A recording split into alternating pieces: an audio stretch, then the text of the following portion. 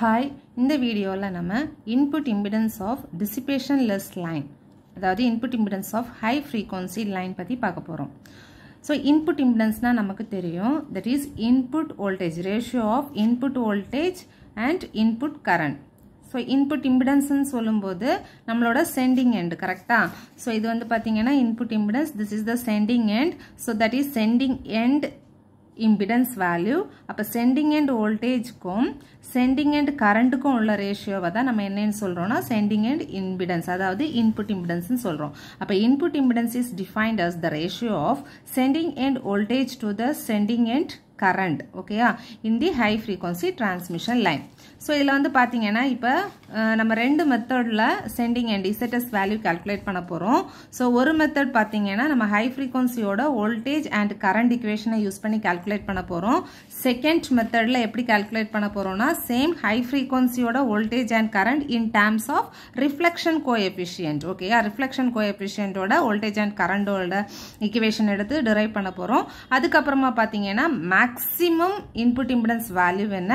minimum input impedance value என்ன அப்படிங்கறத calculate பண்ண போறோம். சோ அப்ப நம்ம என்னெல்லாம் calculate பண்ண போறோம்னா ZS in terms of voltage and current, அப்புறம் ZS அதாவது இது வந்து characteristics impedanceல இருக்கும், ZS in terms of reflection coefficient K வச்சு calculate பண்ண போறோம், அப்புறமா ZS maximum calculate பண்ண போறோம், ZS minimum calculate பண்ண போறோம். இவ்வளவு இந்த 4 டேர்ம் இதல கால்குலேட் பண்ண போறோம். சரியா? சோ ஃபர்ஸ்ட் வந்து பாத்தீங்கன்னா மெத்தட் 1. சோ மெத்தட் 1 வந்து பாத்தீங்கன்னா நார்மல் தான். ஆல்ரெடி நம்ம வந்து ஃபர்ஸ்ட் யூனிட்ல இன்புட் இம்பிடன்ஸ் கால்குலேட் பண்ணிருப்போம். சேம் ப்ரொசீஜர்ல தான் கால்குலேட் பண்ண போறோம். So here the equation for voltage and current at the sending end of high frequency transmission line ஓடத எடுத்துக்கிறோம். So that is V is equal to VR cos beta x plus J into IR R naught sin beta x. அதே மாதிரி current ஓட வேல்யூவும் எடுத்துக்கிறோம். ஓகேயா? So நமக்கு what is input impedance of dissipationless line? Input impedance நாலே தெரியும், that is ratio of sending end voltage to sending end current, அதாவது Vs divided by Is. அப்ப ரெண்டு வேல்யூவே நம்ம என்ன பண்ண போறோம்னா டிவைட் பண்ண போறோம், that is V இந்த வேல்யூ divided by I ஓட வேல்யூ. ஓகே, so இப்போ நம்ம என்ன பண்ண போறோம்னா here VR ஓட வேல்யூ தெரியும், ஓம்ஸ்ல V equal to I into R, இங்கேயும் V equal to I into R substitute பண்ண போறோம். ஓகேயா? substitute பண்ணும்போது எல்லா டேர்ம்லயும் IR காமனா இருக்கும். சோ IR காமனா வெளியில எடுக்கிறோம். சோ நியூமரேட்டர்ல இருந்து IR காமனா வெளியில எடுக்கும்போது இந்த மாதிரி வரும். டினாமினேட்டர்ல இருந்தும் IR காமனா வெளியில எடுக்கிறோம். சோ IR என்ன பண்றோம்னா கேன்சல் பண்றோம். அப்புறம் நியூமரேட்டர் அப்படியே தான் எழுதுறோம். டினாமினேட்டர் என்ன பண்ண போறோம்னா LCM எடுக்க போறோம். சோ இந்த IR கேன்சல் ஆயிடும். here R naught LCM எடுக்கும்போது R naught cos beta x plus J 2 ZR sin beta x. ஓகேயா? சோ இந்த R naught இப்போ எங்க போகும், நியூமரேட்டர் வரும். அப்போ ZS ஓட value R naught into ZR cos beta x plus J R naught sin beta x divided by R naught cos beta x plus J ZR sin beta x. இப்போ நம்ம என்ன பண்ண போறோம்னா நியூமரேட்டர் அண்ட் டினாமினேட்டர் எல்லா each and every termையும் we are going to divided by cos beta. அப்ப cos betaல divide பண்ணும்போது பாத்தீங்கன்னா இந்த டேர்ம் என்ன ஆயிடும், ZR ஆயிடும். cos beta divided by cos beta 1 cancel ஆகி 1. அதே மாதிரி இந்த டேர்மும் 1 ஆயிடும். cos beta x divided by cos beta x divide ஆகி 1 ஆகும். இங்க வந்து பாத்தீங்கன்னா sin beta x divided by cos beta x, sin by cos tan. அப்ப இங்க என்ன வரும், JR naught tan beta x. அதே மாதிரி கீழையும் JZR tan beta x. So this is the input impedance. So இந்த input impedance வந்து நம்ம நார்மல், அதாவது ரிஃப்ளெக்ஷன் கோஎஃபிஷியன்ட் எல்லாம் இல்லாம in terms of characteristics impedance, then load impedance ZR, R நாட்ங்கிறது characteristics impedance and beta, இந்த மூணு டேர்மையும் வச்சு இருக்கக்கூடிய input impedance. Next we are going to calculate one input impedance value, that is method 2. அந்த input impedance வந்து என்ன termsல calculate பண்ண போறோம்னா we are going to calculate in terms of reflection coefficient. reflection coefficient நாலே நமக்கு தெரியும், that is in terms of K. கரெக்ட்டா? reflection coefficient னா K வர்ற மாதிரி நம்ம என்ன பண்ண போறோம்னா ஒரு input impedance value calculate பண்ண போறோம். சரியா? சோ அதுக்கு நம்ம in terms of reflection coefficient, அதாவது V ஓட வேல்யூவும் I ஓட வேல்யூவும் இதை எடுத்துக்கிறோம். சோ V ஓட வேல்யூ பாத்தீங்கன்னா எந்த மாதிரி இருக்கும்னா நம்மளோட ஈக்குவேஷன்ல சோ இங்க சிம்பிளிஃபை பண்ணி எழுதி இருக்கோம். So V is equal to VR into ZR plus R naught divided by 2ZR ன்னு இருக்கும். கரெக்ட்டா? into e power j beta s plus k into e power minus j beta s னு இருக்கும். So in terms of reflection coefficient. இதுதான் actual formula. So இதில் வந்து பார்த்தீங்கன்னா VR க்கு we are going to substitute IR into ZR. அப்போ ZR cancel ஆயிடும். அப்போ the formula is IR into ZR plus R0 into இந்த value. Then I ஓட value இது. Okay, IR into ZR plus R0 divided by 2 R0 into e power j beta x minus k into e power minus j beta x. இப்போ நம்ம normal input impedance formula substitute பண்ண போறோம். So input impedance formula வந்து பார்த்தீங்கன்னா ZS is equal to VS divided by IS. So VS ஓட வேல்யூவும் IS ஓட வேல்யூவையும் நம்ம இங்க substitute பண்ண போறோம். So substitute பண்ணும்போது இந்த numerator term cancel ஆகும் 2 cancel ஆகும் அப்போ 1 divided by R0 into இந்த வேல்யூ இருக்கும் so 1 divided by R0 அப்படிங்கிறது R0 வந்து இந்த denominator term எங்க போகும் numerator போகும் அப்போ ZS ஓட வேல்யூ நமக்கு என்ன R0 into e power j beta s plus k into e power minus j beta s divided by e power j beta s minus k into e power minus j beta s இப்போ நம்ம என்ன பண்ண போறோம்னா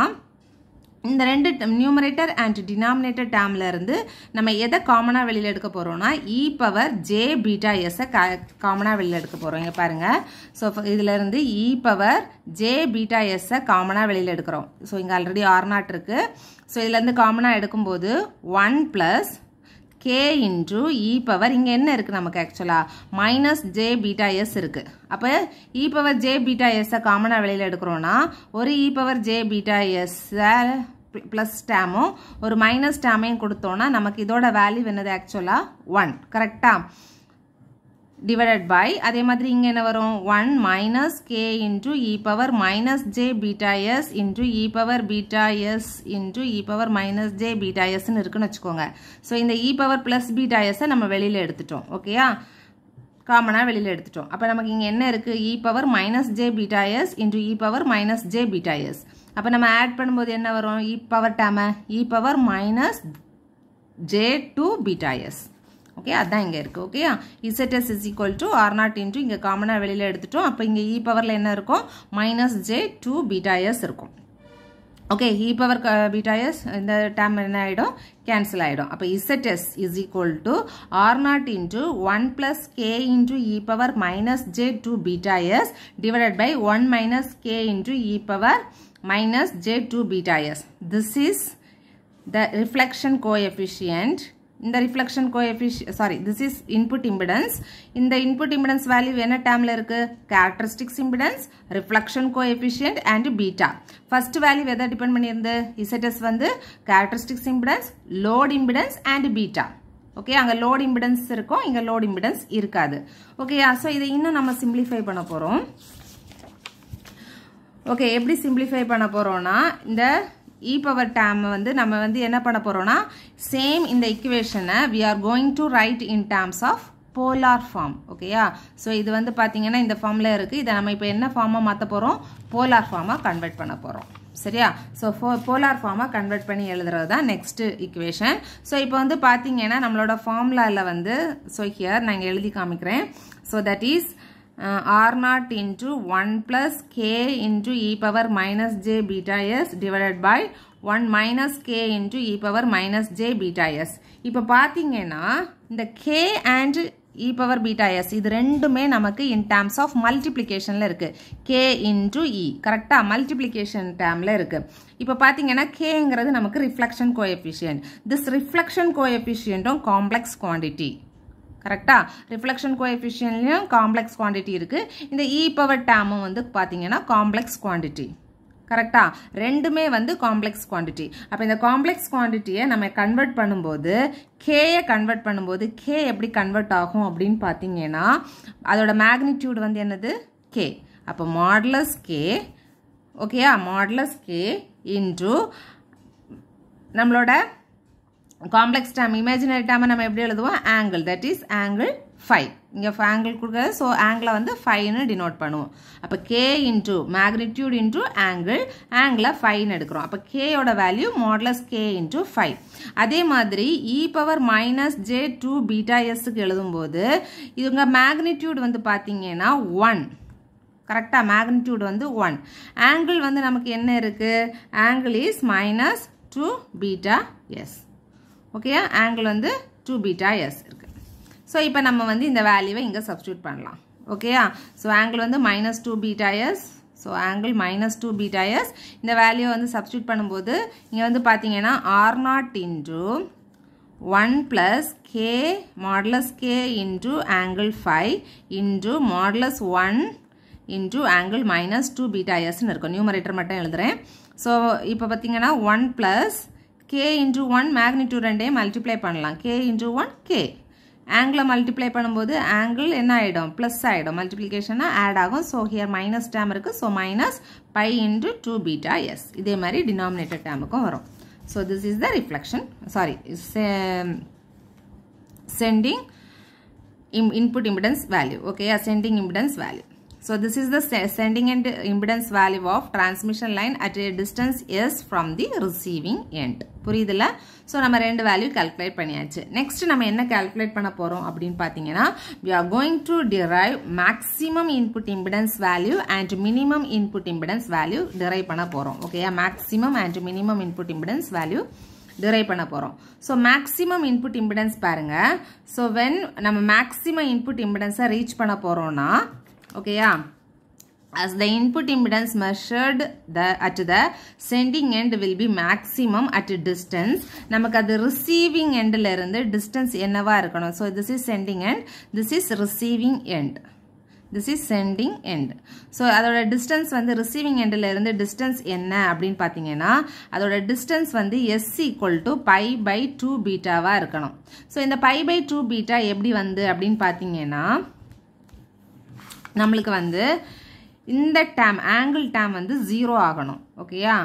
so இந்த dam 0 ஆகணும் இந்த dam எப்போ 0 ஆகும் இந்த ஃபையோட வேல்யூ 2 beta s இருந்துச்சுன்னா நமக்கு என்ன ஆகிடும் இந்த டேம் 0 ஆகிடும் புரியுதா ஸோ ஃபையோட வேல்யூ 2 beta s இருந்துச்சுன்னா இந்த வேல்யூ அதாவது 2 beta s minus 2 beta s என்னது நமக்கு 0 இந்த டேம் 0வா இருக்கும்போது நமக்கு என்ன ஆகும்னா மேக்ஸிமம் input impedance value கிடைக்கும் அப்ப பையோட வேல்யூ 2 beta s னா pi minus 2 beta s ஓட வேல்யூ நமக்கு என்னது 0 இந்த டைம் என்னது 0 அப்ப இதில இருந்து s கால்குலேட் பண்ணோம்னா s ஓட வேல்யூ எவ்வளவு 5 divided by 2 beta அப்ப distance s ஓட வேல்யூ 5 divided by 2 beta அப்போ receiving end ல இருந்து 5 divided by 2 beta distance ல இருக்கும்போது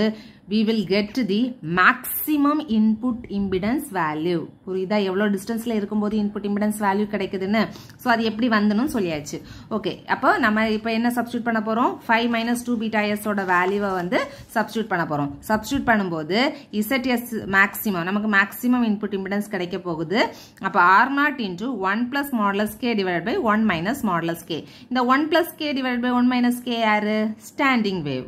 கரெக்ட்டா ஸ்டாண்டிங் வேவ் ஆல்ரெடி டிரைவ் பண்ணிருக்கோம் சோ ஸ்டாண்டிங் வேவ் அப்ப r0 into s சோ இந்த ஆன்சரை பாக்கும்போது அதாவது மேக்ஸிமம் இன்புட் இம்பிடன்ஸை பாக்கும்போது this is purely nature resistive in nature purely resistive in nature okay so அப்ப நமக்கு resistive in natureல கிடைச்சாச்சு நெக்ஸ்ட் வந்து பாத்தீங்கன்னா we are going to derive minimum input impedance value ஓகேயா so minimum input impedance value வந்து பாத்தீங்கன்னா maximum input impedance value வந்து நமக்கு எவ்வளவு டிஸ்டன்ஸ்ல இருந்து இருக்கணும் 5 by 2 beta இருக்கணும் சோ இந்த 5 by 2 beta plus lambda by 4 so அதுக்கு கூட lambda by 4 distance add ஆகும்போது we will get minimum input impedance value புரியுதா சோ ஆல்ரெடி நமக்கு மேக்ஸிமம் இன்புட் இம்பிடன்ஸ் வந்து s ஓட வேல்யூ 5 by beta வா இருக்கும்போது மேக்ஸிமம் இன்புட் இம்பிடன்ஸ் வேல்யூ கிடைக்கும் அதுக்கு கூட distance lambda by 4 extra add ஆகும்போது we will get the minimum input impedance value okay so here along a line if we travel a distance of pi by 4 from the point where the impedance is maximum புரியுதுல எங்க input impedance value மேக்ஸிமமா இருக்கோ அங்க இருந்து நம்ம ஒரு pi by 4 lambda travel ஆகும்போது we will get minimum impedance value அப்படினா 5 by 2 beta ல இருந்து இத ஆட் பண்ணனும் புரியுதுல சோ இப்போ பாத்தீங்கன்னா s is equal to 5 by s ஓட distance இப்ப தெரிஞ்சிச்சு 5 by 2 beta plus or minus lambda by 4 lambda ஓட வேல்யூ நமக்கு தெரியும் that is the wavelength that is 2 pi by beta okay already நம்ம derive பண்ணிருக்கோம் first unitல so 2 pi by beta substitute பண்ணியாச்சு substitute பண்ணும்போது இங்க s ஓட வேல்யூ வந்து பாத்தீங்கன்னா pi plus or minus 2 என்ன ஆயிடும் cancel ஆயிடும் நான் simplify பண்ணி காமிக்கிறேன் so s ஓட value is equal to pi by 2 beta plus or minus 2 pi இந்த beta ஓட value கீழே கொண்டு வந்தா beta 4 2 இந்த 2 cancel பண்ணுவோமா so here 2 வரும் இங்கேயும் 2 beta இங்கேயும் 2 beta LCM எடுக்கும்போது 5 plus or minus pi divided by 2 beta புரியுதுல ஓகே சோ அப்போ இதுல இருந்து 2 beta s கால்குலேட் பண்ணா இப்போ நம்ம ஈக்குவேஷன்ல வந்து பாத்தீங்கன்னா 2 beta s ன்னு இருக்கும் சோ 2 beta s வேல்யூ 5 ஓட வேல்யூ நம்ம ஆல்ரெடி 2 beta s கொடுத்திருக்கோமா அப்ப 2 beta s வேல்யூ இதுல இருந்து கால்குலேட் பண்றோம் so 2 beta s is equal to pi plus 5 plus pi so இந்த 2 beta s ல இத சப்ஸ்டிட்யூட் பண்ணலாம் அப்போ zs minimum is equal to r0 into 1 plus modulus k இந்த equationல சப்ஸ்டிட்யூட் பண்ண போறோம் 1 plus modulus k angle 5 minus 2 beta s க்கு நம்ம என்ன சப்ஸ்டிட்யூட் பண்ண போறோம் pi plus pi அப்ப நமக்கு இங்க என்ன வரும் pi ஆல்ரெடி இங்க இதுல ஒரு மைனஸ் இருக்கு சோ மைனஸ் சேரும்போது இங்க மைனஸ் ஆகும் ஓகே இப்போ வந்து பாத்தீங்கன்னா இந்த 5 கேன்சல் ஆயிடும் இந்த 5 கேன்சல் ஆயிடும் அப்போ modulus k angle minus 5 divided by modulus k angle minus 5 so இங்க minus 5 வர்றத நம்ம எப்படி எழுதலாம் minus 5 வந்துச்சுனா இந்த டேர்மை நம்ம எப்படி எழுதலாம்னா இங்க மைனஸ் இருந்துச்சுனா இப்படி எழுதலாம் 1 plus இந்த plus வந்து இப்போ மைனஸ் ஆகும் 1 minus modulus k divided by இங்க minus into minus plus ஆகும் 1 plus modulus k okay அப்ப r0 equal to 1 minus modulus k divided by 1 plus modulus k ன்னு வரும் நமக்கு s ஓட வேல்யூ என்னன்னு பாத்தீங்கன்னா 1 plus modulus k அதாவது ஸ்டாண்டிங் வேவ் ஓட வேல்யூ 1 minus modulus k ன்னு இருக்கும் சோ இது வந்து பாத்தீங்கன்னா ரிவர்ஸ்ல இருக்கு that is 1 by s அப்ப zs is equal to அதாவது zs minimum is equal to r0 divided by s ன்னு வரும் this value is also resistive in nature okay so இதல வந்து பாத்தீங்கன்னா input impedance calculate பண்ணியாச்சு so input impedance வந்து in terms of எதுல எல்லாம் calculate பண்ணிருக்கோம்னா characteristics impedance load impedance and beta ஒரு equation second equation வந்து பாத்தீங்கன்னா characteristics impedance reflection coefficient and beta அதுக்கு அப்புறமா calculate எதெல்லாம் calculate பண்ணோம்னா maximum input impedance value and minimum input impedance value calculate பண்ணிருக்கோம் இந்த வீடியோ வந்து உங்களுக்கு புரிஞ்சிருக்கும்னு நினைக்கிறேன் தொடர்ந்து வீடியோஸ் பார்க்கிறதுக்கு நம்ம சேனலை subscribe பண்ணுங்க Thank you.